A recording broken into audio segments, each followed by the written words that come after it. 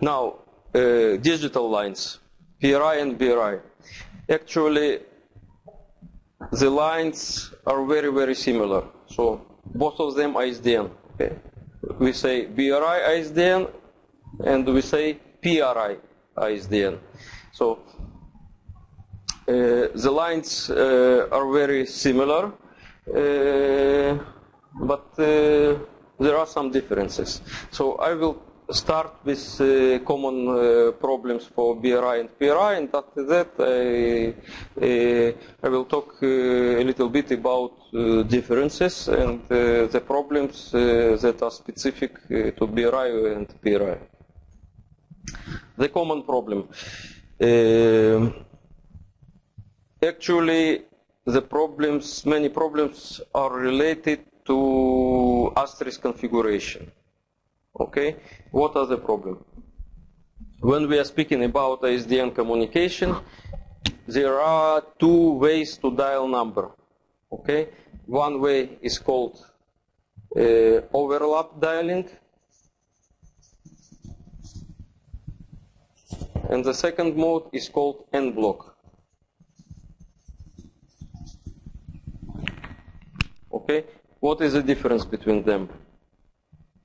The call is initiated by PBX to PSTN by sending special message that is called setup.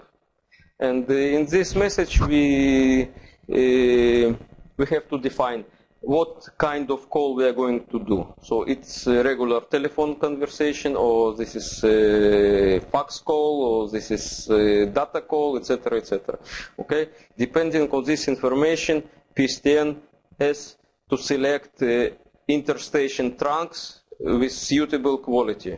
For example, if we say we are going to make a fax call, okay? In this situation, PSTN has to make best efforts to choose only digital interstation trunks. If we are saying we are going to make regular speech call, then PSTN can use digital trunks and also analog trunks. Okay, this parameter is called BIR capability, and actually it's important enough parameter. For example, if you know, today it's I would say it's less important because telephony network in modern countries is also modern, okay, and almost all of the trunks are digital, and they have a good quality for both speech and data transmission. But anyway, when PBX is configured, and sometimes if we know that call is fax, for example, call is made by FXS extension, that a fax machine is connected to it, we can enforce asterisk to make a call with BIR capability audio. So that says this is a fax call. Okay, a command dial of asterisk has a special parameter where you can define the desired BIR capability.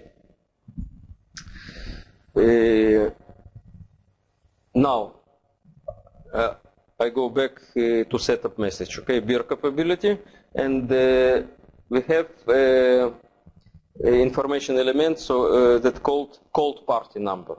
The cold party number may contain whole destination phone number that we make to call, or just part of this number, just few first digits, or even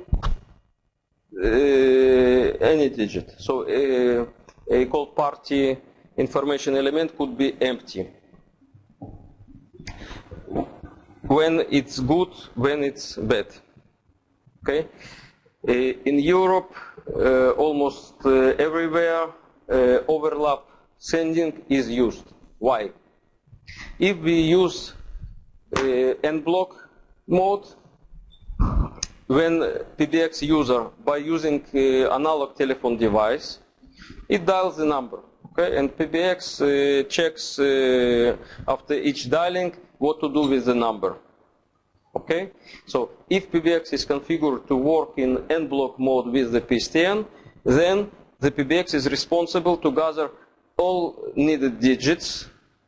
Okay, so PBX should understand that if this is local call, it should wait for 7 digits. If it's inter-area call, it should wait for 9 digits. If it is called to China, it should wait for 12 digits, etc., etc. So PBX configuration became to be very complicated from one side, but from other side, it doesn't keeps PSTN equipment busy for a long time.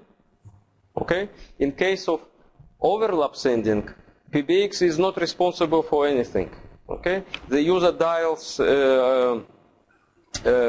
outbound line access code. Just in Israel, it's usually 9. In different countries, it could be something else.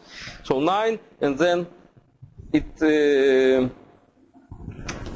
PBX immediately send setup message to the PSTN, and PSTN provides the second dial tone. Okay, so the PBX user again dial, hang off the telephone, hear dial tone, dial 9. In a second, it hear another dial tone, and then it continue dialing. And then each digit that the user dials goes directly to the PSTN switch.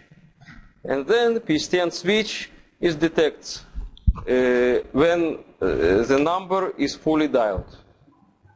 Okay? So we move responsibility from the PBX to the PSTN switch. Usually the PSTN makes this job much more better than the PBX. It's a good thing. Bad thing that we take PSTN resources for a long time. Wait until PBX user will finish dialing, etc., etc., etc. Okay? So, in Europe, this method is mainly used. In the USA and Israel, we are using mainly n-block. In USA, n-block only. As you know, the core Asterisk developers live in the USA. So what's the Asterisk default? N-block. Okay?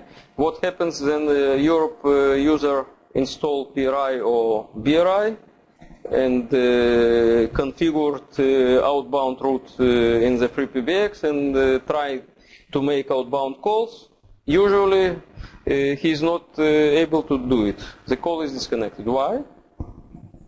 Because Asterisk expected to get from the PBX user the full number, and then it just the PBX user what PBX user dialed just 9 and waits until second dial tone and it doesn't happen. Then PBX makes considers that okay, everything is received from the user. Let's try to make a call. It's make call with empty number or with a part of number, and that's all. PSTN rejects the call. So how to fix this situation? Very simple. There is parameter in chandaddy.conf file. Overlap dial equal yes. Solve this problem. Okay. This is the first very popular problem that we see in the field.